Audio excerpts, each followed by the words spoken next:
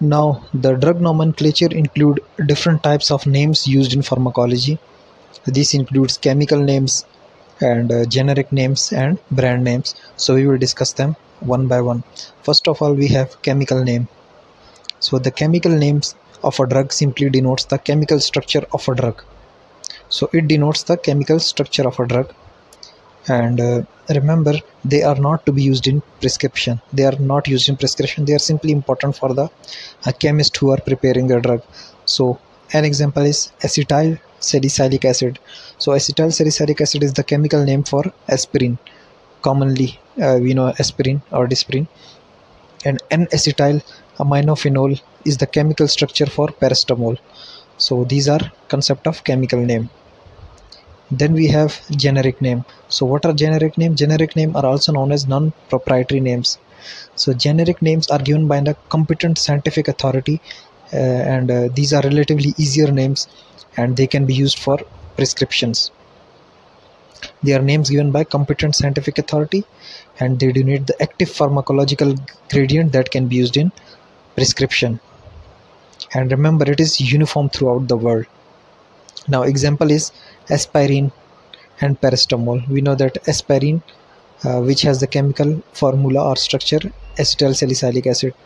So aspirin is a generic name. It can be used in prescription. We said that chemical name could not be used in prescription. Similarly, paracetamol is also an example of generic name. Then we have brand names, also known as proprietary names.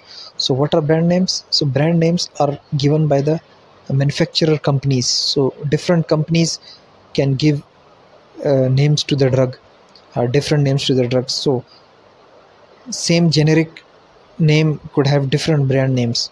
Okay, for example, and they are, remember, easy, shorter and easy to recall.